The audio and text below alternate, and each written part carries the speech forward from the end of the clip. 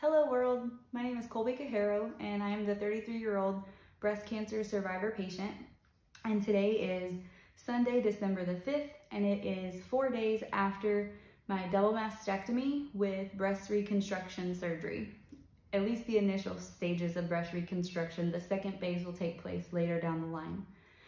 So recovery is going well. Yesterday and today I have just been trying to rest as much as possible and just listen to my body and listen to what it needs. So if my body's telling me it needs to sleep, I just pass out in the recliner in my living room. And if when I go to bed at night, I just sleep until my body says it's time to get up. And I'm taking it really, really easy. I'm so glad that I had my meals planned out ahead of time, thanks to Coach Lexi. And we got all of that prepared the Sunday before my surgery. So normally before my breast cancer diagnosis and everything, Sundays were a day for laundry and meal prepping. And so today was no different. I had my mom and my husband help me with those endeavors though. And they've been troopers. So mom has helped me with the meal prep and hubby has helped with the laundry, which is super awesome. This week I just planned out some meals that were just super easy to make and didn't require that much effort to put in. So I'm really thankful for that. And I've got all my snacks and goodies and everything for my in-between meals. So that's what's happening today. Yesterday was the first day since surgery that I had a bowel movement. In case you were not aware of this, constipation is a totally normal side effect after surgery, and it's a completely normal side effect of opioid use, which is what the painkillers are that they give you post-surgery. So I have been drinking a gallon of water every single day. I've also been taking stool softeners as well, just to try to help keep things moving in the right direction. And so yesterday was the first bowel movement that I've had, and I did not have one today. So tomorrow I will likely take a laxative as well in order to try to just get things rolling. And again, as long as you're taking those painkillers that are opioid based, that is going to happen. That is a normal side effect. And so basically the doctors just want you to drink as much fluid, high fiber diet, which because I'm vegan, that's not a problem for me to get the fiber. And I drink a gallon of water every day. That's not a problem for me to get water, but it still does happen. So you just gotta be proactive about it, okay? So know that that is definitely something that you're probably going to go through, and it's totally normal, okay? So don't let that freak you out. Especially even if you're a very regular before the surgery, again, it's just because of the medication. So don't let that freak you out. It is totally normal, all right? So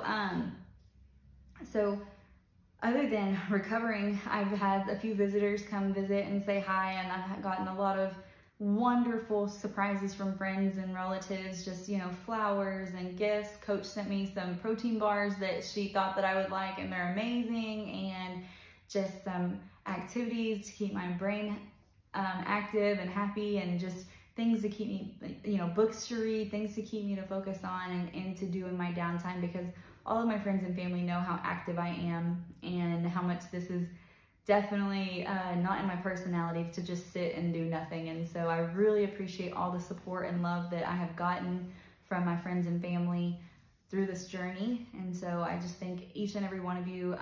Family members have also sent DoorDash gift cards and Uber Eats gift cards. And oh, that's just so wonderful to help with, you know, especially when I don't feel like eating anything that I made, or, you know, I'm just not up for it. And it's just so wonderful to have that available to me. So thank you to everybody who has been here to support me and just help me through this journey, and your kind words of just love and encouragement. I'm so grateful and just so blessed to have such wonderful people in my life.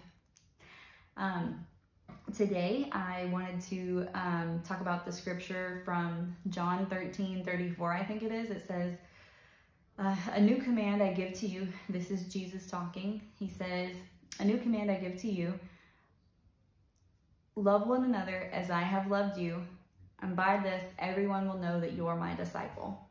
I just absolutely love this message, because you know, the body of Christ, the Spirit of Christ is love. And if you are exuding anything that is hateful or resentful or unforgiving, that is not Christ-like. That is not from the Lord. And so it challenges us as Christians to even, you know, our people that we don't like, people that just hurt us and in ways that are unimaginable. God commands us to love them still, because he has loved us through dying for us on the cross. And so I think that that's just a very powerful message that, you know, we can all learn. And especially every day, you know, somebody pisses us off in traffic, or, you know, somebody just says something that's just hurtful or rude, or, you know, something like that. Somebody takes our parking spot when we were waiting for it in the parking lot, or, you know, whatever the case may be. You know, we can get angry and upset at things, and, you know, the Lord just commands us to love one another as he has loved us. And I just think that that's so powerful. And I try to do that on a daily basis. You know, the Bible also says, you know, pray for your enemies. And I definitely, as hard as it is, I try to do that as well. Because that's just what the Lord asks us to do. And, you know, as his followers, that's what we're commanded to do. And even though it's pride that you have to swallow whenever you are praying for those people. And so remember that. So if you get into a position where, you know it's the right thing to do, the only thing that's holding you back is your pride. And just remember that Jesus wasn't prideful. He wasn't boastful. You know, he was humble, and that's what we should be as well. And so I'm not perfect at this by any means, and I fall short of it every single day, because I'm a human and I sin every single day. But it is definitely something that I try to work on, and I just challenge you to work on it as well. Dental fun fact for the day. So last episode we said that, you know, the tooth enamel was the hardest substance in the body, that it's harder than bone. Teeth are also the only part of the human body that cannot repair itself. So once that cavity has started, a dentist has to intervene in order to heal the tooth and remove that bacteria and seal it up so that the bacteria doesn't come back. So remember, on that note, it's super important to, if you have not done so already, you've got to make sure that you're seeing the dentist every 6 months for just checkups and make sure that everything is healthy. It's so important that you make sure that you're brushing for at least 2 minutes twice a day and flossing at least once a day. And if you're a braces patient, make sure you're brushing for 4 minutes twice a day and flossing at least once a day. And, you know, just to reiterate from another video, if in this journey with the limited mobility of the arms and things like that. So like, just to recap, I am still numb through my chest area. I have no feeling at all in this right armpit. So trying to put deodorant on is extremely odd to me, because I can't feel it, even though I know that I am like seeing myself rub that area, but I can't feel it. It's super weird. And again, this is a normal post-op effect, and that sensation may or may not come back from what I've been told. So it's just one of those wait and see kind of things. And so, so again, with the brushing and flossing, it might be challenging for brushing with a regular manual toothbrush in the little circles, because it just might tax you to lift your arms like that, or to be doing that motion. All right, totally normal. Highly recommend an electric toothbrush.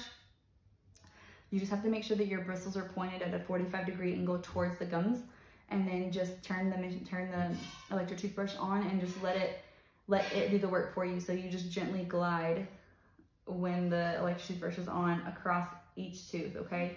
Do not go back and forth when you're brushing your teeth, either with a manual or with an electric toothbrush, okay? If you don't have a manual, or excuse me, if you have just a regular manual toothbrush, you just go in little circles, okay, with that 45-degree angle pointed towards your gums. And then for flossing, the little plackers, the little dental sticks, the little floss sticks, those are fantastic, especially if you don't have the dexterity to be able to floss like you normally would, okay?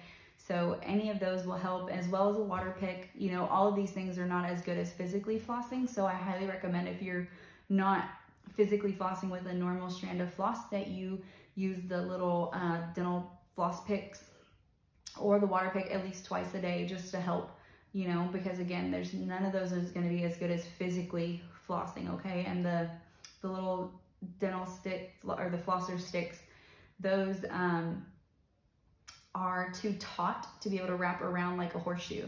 So so definitely do that at least twice a day as well. Gum chucks, if you've ever heard of those, you can buy them on Amazon. Those are fantastic too. I talked about those in a previous video as well. All these aids can help you with the brushing and flossing, especially, like I said, if you've got limited mobility or limited range of motion in your arms during your recovery. Anyway, that's all for me today. I hope that you all are doing well, and we're gonna keep crushing this journey and kicking cancer's ass. Thanks.